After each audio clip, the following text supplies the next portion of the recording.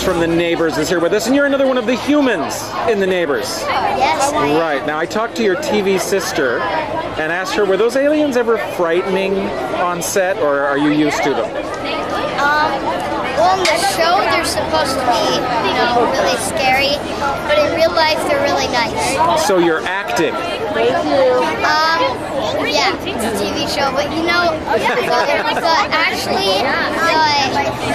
aliens are actually very scary when I saw them in real life. Yes, I would think they would be.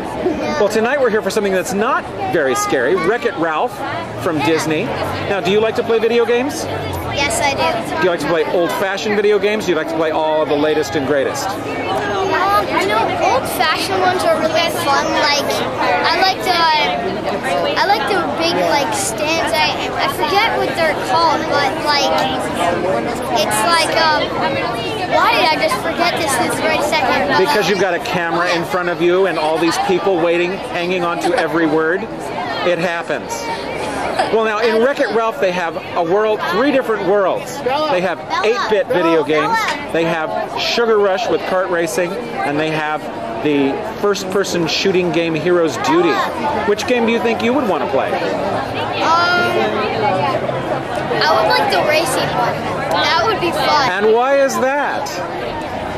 I like racing games. Okay, because some of the others that were here said they like it because of all the candy. But I would like that. Yeah, but I understand the racing is pretty intense. Yeah. So you would take the racing game, and if you had to build a race car out of candy, what in the world would you use?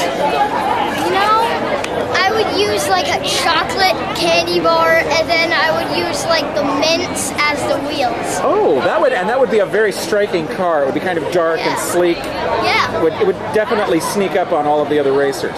Yes. Okay. Well, we'll let you head in and see Sugar Rush and Wreck-It Ralph. And thanks for stopping and talking. Thanks. You're welcome.